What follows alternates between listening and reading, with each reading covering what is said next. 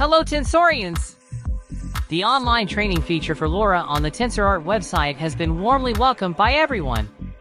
However, many people have left messages not knowing how to upload and use models. So, 1010 will now guide everyone on how to upload and use models. How to upload and use your LoRA. 1. In the drop-down menu under your profile picture, click on Training to enter the online training page.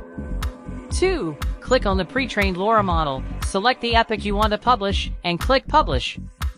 3. You can choose an existing project or create a new one to upload the LoRA model. 4. If you haven't created a project yet, click Create a Project to enter the creation page.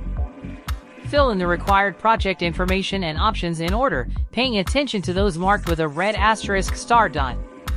5. After creating the project, click Host a Model to enter the upload page. Fill in the required project information and options in order. In the Upload Files section, select the downloaded JSON file and click Publish to complete the release. 6. If you have already created a project before, in the 4th step, you can choose an existing project to upload the epoch. Don't need to download it locally before uploading.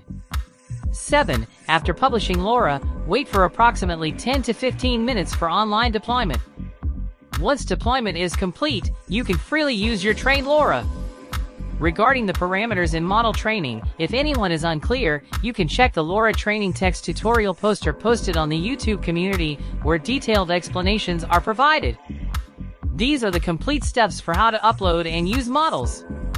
If you encounter any issues or have feedback during use, feel free to join our official Discord community and contact us. You can share your points here.